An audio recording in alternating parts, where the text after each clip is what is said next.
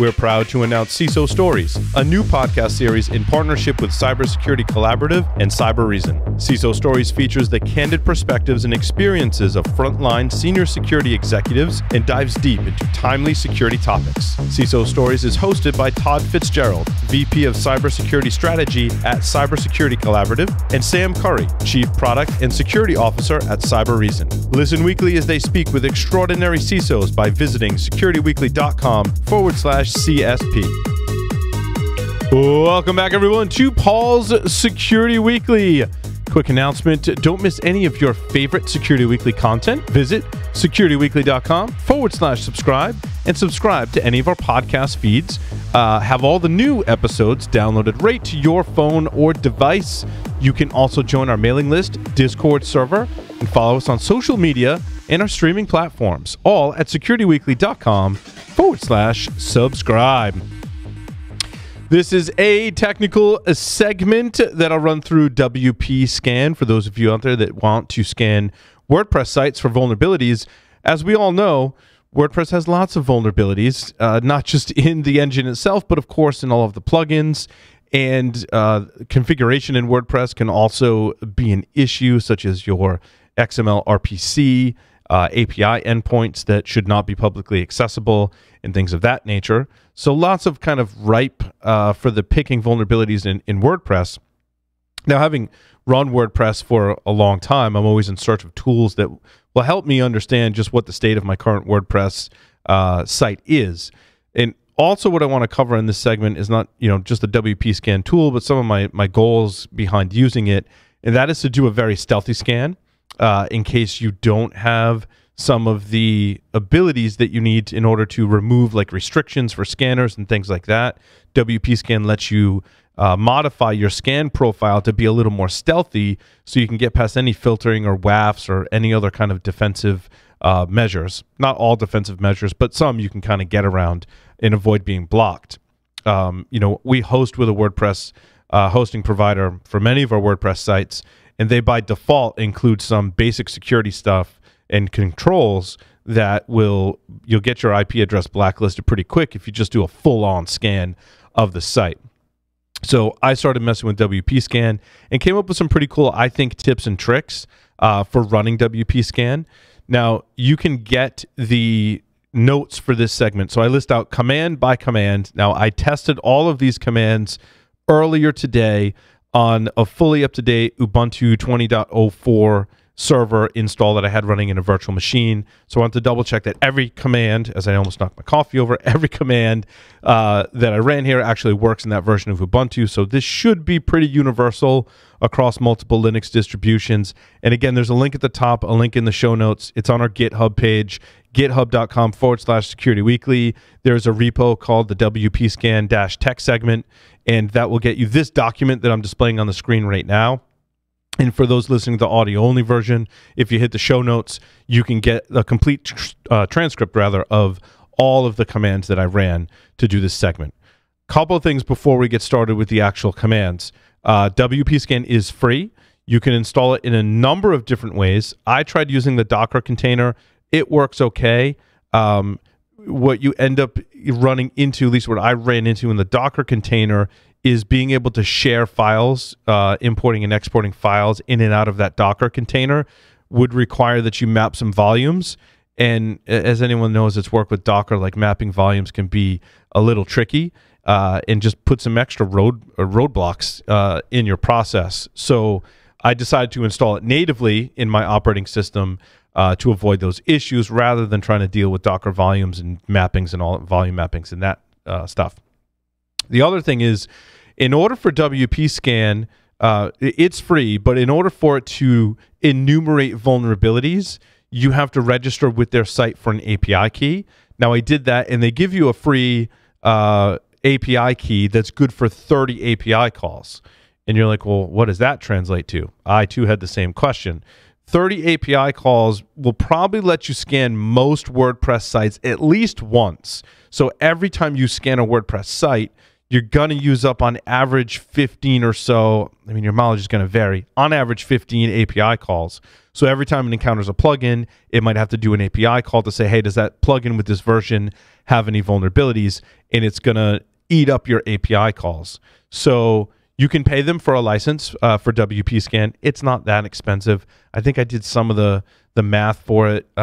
You get, I don't know how many API calls for like $300 a year. It's all listed out on their website. To get started, registering for the free one works just fine. So make sure you go register for your WPScan account, get your API token. If you're going to do this, you at least want the free one to be able to enumerate some vulnerabilities in your WordPress site. Again, you're capped at 30 API calls. The important part of that is also per day. So it's 30 calls per day. So if you're running this, in the way I've configured this for you in this segment as well, is to store the configuration of how you're running WPScan in a configuration file, in a YAML configuration file. And you could run this on a cron job, or you could script this to run every day if you wanted to, export the results, email them off to you, put them on a web server, or whatever you want to do with it. So this is kind of the fundamentals you would need if you wanted to run this on a continuous basis every day, for example. You probably at some point want to buy a license. For example, I will probably try and get justification to purchase a license and set this up so it can scan every single WordPress site that we're responsible for every day. And to do that, you're going to need a lot more than 30 API calls. So jumping right into first the installation, which is pretty easy. Again, you got lots of options here. It is based on Ruby. So I have an apt install command. That's the first command that you want to run in this tutorial. And it installs the very basics to install Ruby gems, Ruby development libraries, as well as Python pip, which you'll need. I found another utility that I'll talk about that allows you to convert the JSON results either to a nice, easy screen readable format or into HTML. So in order to run that script, you need Python. And specifically, it installs with Python pip. So I'll show you how to do that as well. So once you run WPScan, you can convert the raw results or JSON results into a more human readable format that I'll show you a screenshot of, or export that to HTML. The HTML results are not anything to get too excited about, but it does make it nice to have it in a standard format that you could load with a web browser, share that with other admins so they don't need any special tools to read it other than a web browser. So you install your prerequisites, and then you execute the command gem install WPScan. It's as simple as that. Again, there's lots of other ways to do it, including a Docker container. I found these commands get it up and running on a Linux distro without too much headache. Then you want to make sure you update WPScan, update its internal database, and you can do that by running WPScan with the -- update flag after it, and that updates your database. The next thing you want to do, you can string all these commands and parameters, I should say, on the command line. I really like a tool like we talked about, a mask before. In this tool, WPScan, it has a lot of different options, right? You got to give it an API key. You might want to change out your user agent. You want to give it different options so it scans it in passive mode to be a little more stealthy. In all those options, like I forget like which ones I need to pass to on the command line. So I like to have the YAML file configuration so that I can input those in a file rather than trying to run it as parameters on the command line. So I'm going to switch to the next page in this and take a look at the top here. Those are our options. So the first line of your YAML file, which I should go back to the previous, at the very bottom here, you want to put this in your home directory .wpscan / scan.yml. It's in the documentation for WPScan, the files that it will look for, the places it will look for, specific directories and file names for a configuration file. And if it finds that, it will use that. And I want to say it ignores what you give it on the command line, or the command line takes precedence, but it will read from the options file. Again, it's all in the WPScan documentation, which was pretty good. So the .wpscan directory gets created because I ran WPScan in my previous step to update the database, which creates that internal directory, which is where it stores its database as well. So I create a new file called, in my home directory, in the directory .wpscan /scan.yml is what I'm creating. And this is a standard YAML format and very specific options for WPScan. So CLI options is the main top-level configuration section, and then you're going to give it all of the information you want to be able to scan with your configuration. So the first is your URL. That's your target URL, wherever you're targeting. You're also going to give it your API token. So the free account is limited to 25 API calls per day. And I have my notes about 12 or 15 or so API calls on average for your WordPress site. And I got that from their documentation as well. Detection mode, I'm putting in passive. There's a couple of different options there. You know, active will more actively scan, but you run the risk of tripping any kind of WAF or protections that the site may have in place. If they've got additional, WordFence as a plugin to protect their WordPress instance, it might trigger that. So for you pen testers out there, or folks looking to be stealthy, maybe you're doing a bug bounty on a particular organization that may have WordPress, that's a good option to have, is flipping the detection mode into passive, the plugin detection mode into passive, and the plugin version detection into passive. So I basically set all of those to passive. There is a -- stealthy option, which does, I think, like 2 out of 3 of those configuration options. So if you're running WPScan from the command line, and I think the macro is -- stealthy, that basically sets some of these to passive. So I just kind of disregarded that macro, and I wanted to make sure that all of my main detection mode, plugin detection mode, and plugin version detection mode was set to passive, because it's a lot more stealthy and won't trigger as many bells and alarms and whistles. You could flip those into the more aggressive mode if you wanted to be a little more thorough. In my somewhat limited testing, I found that it did a pretty good job of enumerating vulnerabilities in passive mode. I also set my user agent to a standard, I think this is like Chrome running on Windows user agent. There is an option in WPScan to randomize the user agent. So it's random_user_agent. Set that to true, and it'll choose a random user agent. I didn't go look in the source code and see what the list was of user agents. I set mine to a standard user agent because, again, a lot of defensive technologies will take a look at the user agent. And if the user agent says WPScan, well, it's probably going to block your requests. So I set that to a standard Windows. I believe this user agent string was Chrome running on Windows for my user agent. The enumeration is a specific list of options that, again, is all in the documentation. And the list that I have here basically sets the enumeration to enumerate all of the plugins, all of the users, all of the versions of WordPress. So it tells WPScan to basically enumerate everything. You can change that enumerate string so that it will only enumerate certain things. If you want just users, you tell it enumerate just you for users, and it'll just do users. So that long string right there, AP, comma, AT, comma, TT, that tells it basically enumerate everything in the list. And again, I read that from the documentation and looked at what all those enumerate options were and chose the core set that I want to scan for and enumerate. Now, the next two are on your output format. So I'm telling it to output a JSON formatted results file, and the output parameter tells it to put it in a file, and this will go in your current working directory. It will produce a file called results.json. So you want all of this in your scan.yml.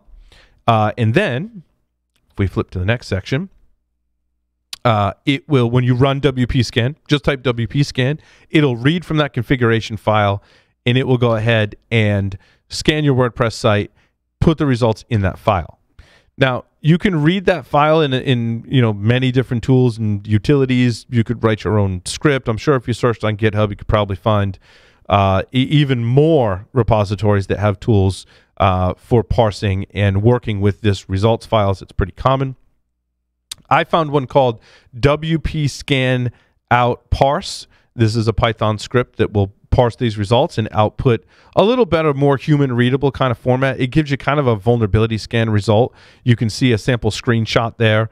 The version of WordPress is out of date, so it flagged that, and it lists all of your plugins as well as your theme and tells you the version, whether the version is out of date and whether that version has known vulnerabilities or potential vulnerabilities and a status. And actually, this Python script does a pretty good job of just capturing kind of the summary results from your WP scan.